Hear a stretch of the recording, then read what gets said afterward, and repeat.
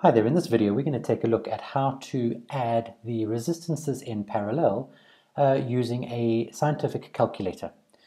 Now the question in front of us asks us to add two resistances that are in parallel, 100 ohms and 120 ohms. But before we go in, let's just remind ourselves that to add resistances in parallel, to find the total resistance in parallel, this is the equation that we are using. 1 divided by the total resistance is equal to 1 divided by R1 plus 1 divided by R2 plus 1 divided by R3 for however many resistors there are in the parallel circuit.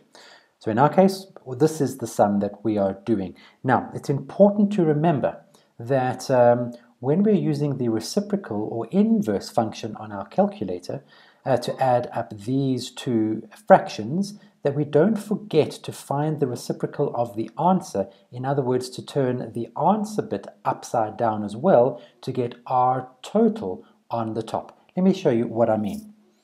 So if we have the calculation over here, I'm just going to do it on my built-in calculator.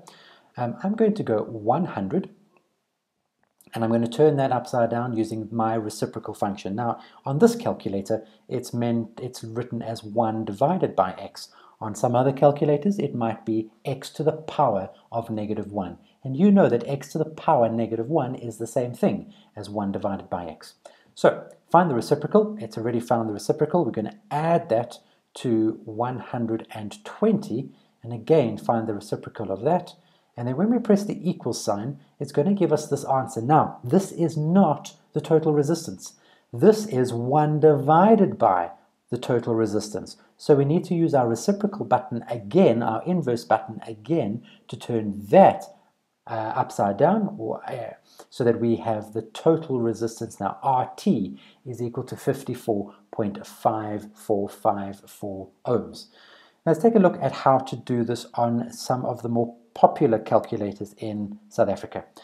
Probably by far the most popular calculator in South Africa is the Casio FX82ZA or FX82ZA Plus.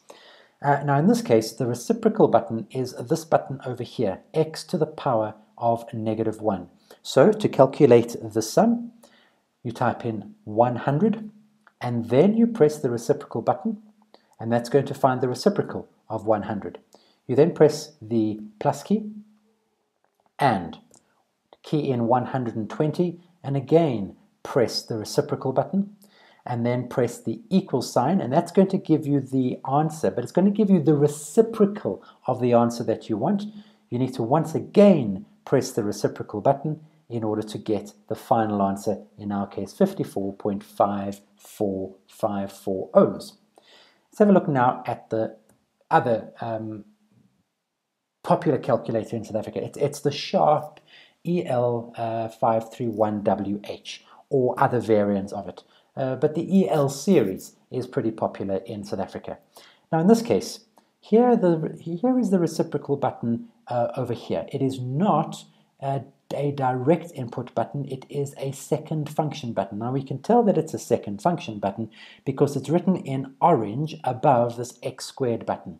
And in order to access the second functions, we need to press the orange or yellow second function button. So, in our case, we would key in 100 and then find the reciprocal by pressing second function and then the x squared button, which would access the second function or reciprocal function, plus key in 120, again find the reciprocal by pressing second function and the x squared button, then press the equals button. That's going to give us our answer, but it's going to give us the reciprocal of our answer.